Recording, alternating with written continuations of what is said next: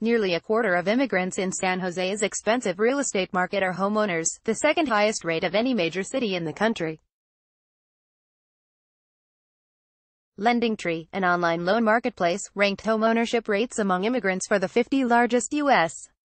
cities. 4 other California cities cracked the top 10, Los Angeles in 3rd, San Francisco in 4th, Riverside in 5th and San Diego in 10th. Of the 50 cities studied, San Jose also had the second highest share of foreign-born residents, nearly 39%, which includes naturalized citizens, permanent residents, visa holders and undocumented migrants. A third of the city's native-born residents are homeowners. Tendai Capfidze, chief economist at LendingTree, said cities with high rates of homeownership among immigrants also had some of the most expensive housing markets.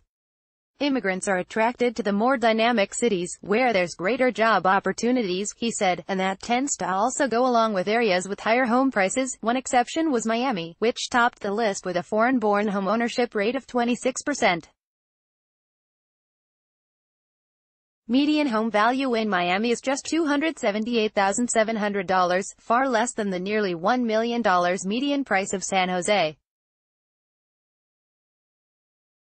Capfidze noted that Silicon Valley's technology industry, where workers have seen some of the only regional wage gains in the past 20 years, has attracted immigrants from all over the world.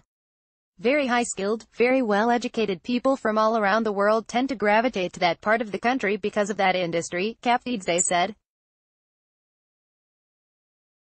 In San Francisco, the other Bay Area city on the list, almost 18% of immigrants own their homes. That's about half the rate of ownership among native-born residents. Among all 50 cities studied, immigrants had significantly lower ownership rates than their native-born neighbors.